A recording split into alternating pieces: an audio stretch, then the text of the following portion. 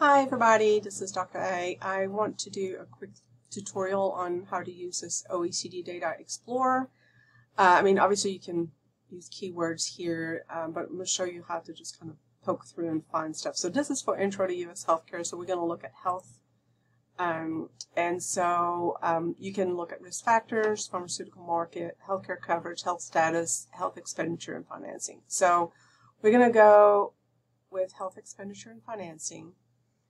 And then you have, different topics here.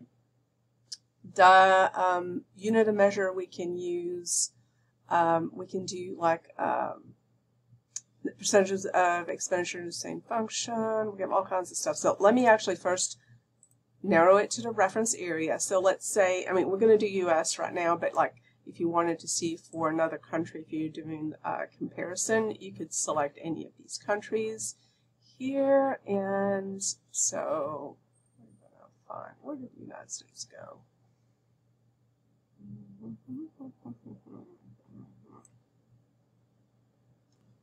Hi, this is Dr. A, and I want to do a quick tutorial on how to use this OECD Data Explorer.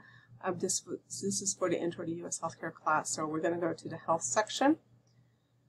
And here are all different things that you can already narrow it down, but the first thing you want to do is go to the reference area, and that's the country you want to get the data for. You can get it from multiple countries, but let's start with the U.S. Okay. All right, so these are all the different things within health that we can look at for the U.S. And I'm going to look at within the topic what we have for health expenditure and financing. So we can look at health expenditure and financing, revenues of healthcare financing schemes. So let's go to health expenditure and financing. Okay, so then we can also narrow down the measure, unit of measure. So you can look at the percentage of the GDP, which is a pretty common one. Okay, and we can also look at in US dollars only if you want to. There you go.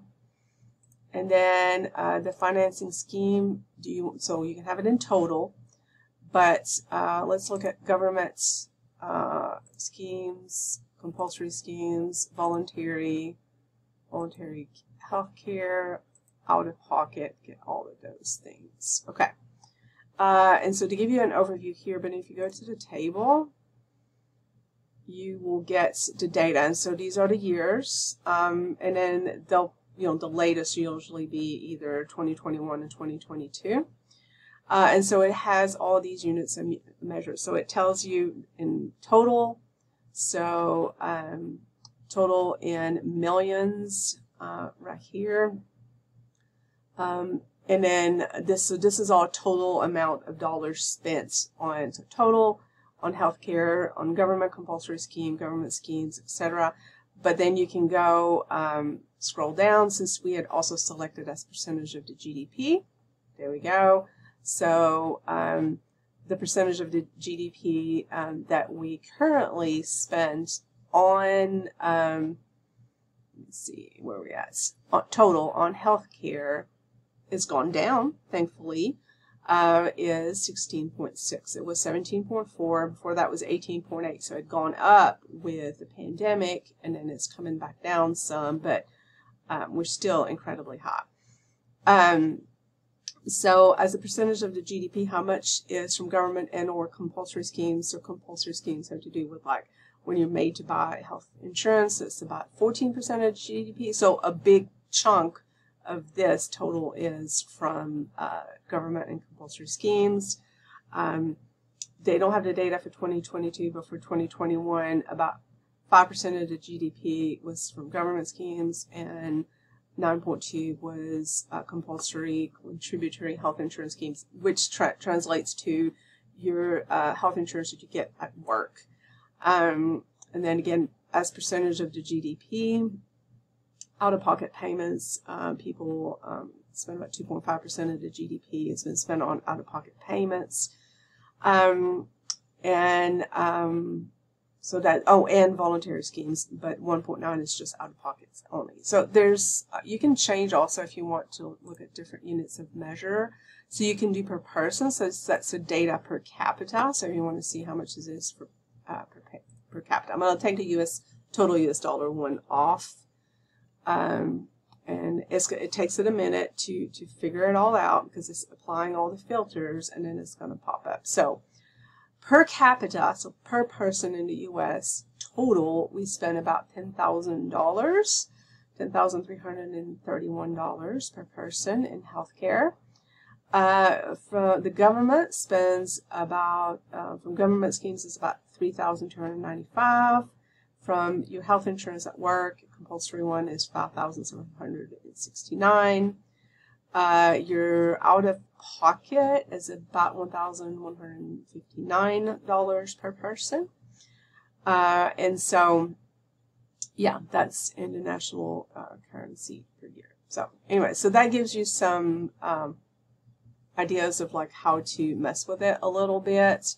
And then you can even look, yeah, so we looked at financing schemes. There's a way to look at percentages also. I'm not going to click around on it. So now we're looking at, you know, different things. So we can go back to the search results here, and we get a bunch of filters were already applied. So we wanted, not that one, sorry about that.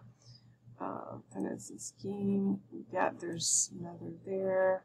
I think we'll go back again, so start back over.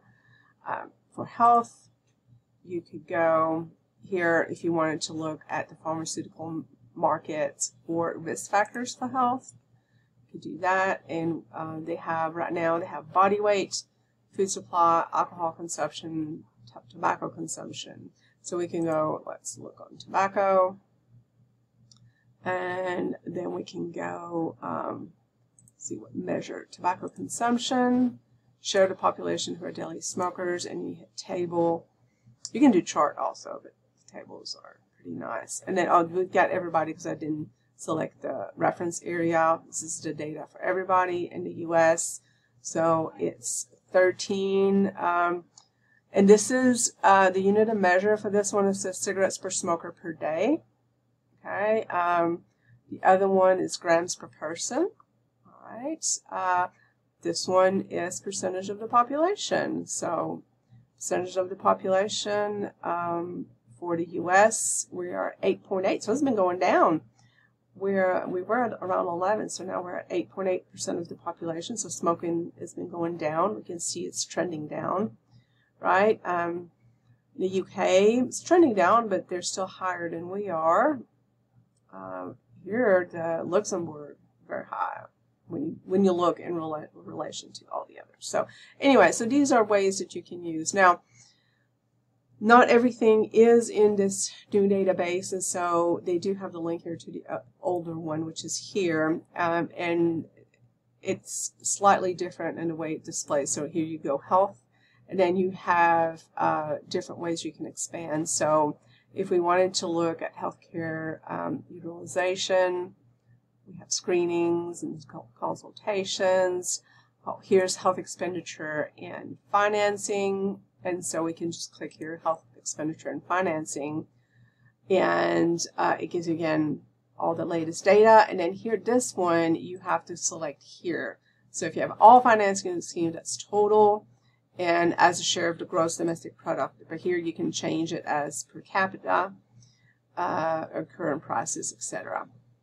So if we did this, it would go from percentage of GDP to per capita. But it always shows for like everybody. And so you just have to scroll down to see the country that you're looking for. You can do all providers, and then if you wanted to know what like the government / compulsory schemes are, and they don't have it broken down, so it's just government and compulsory all together. And then this one, the voluntary, they do have it broken down. So if you want to see how much you're spending out of pocket per capita, because that's what we have, I had selected on the bottom measure. In a minute, then it will give you the values here, and then you scroll to find the country. So like for the US, it is, in 2021, it was $1,300 per capita for household out-of-pocket payments.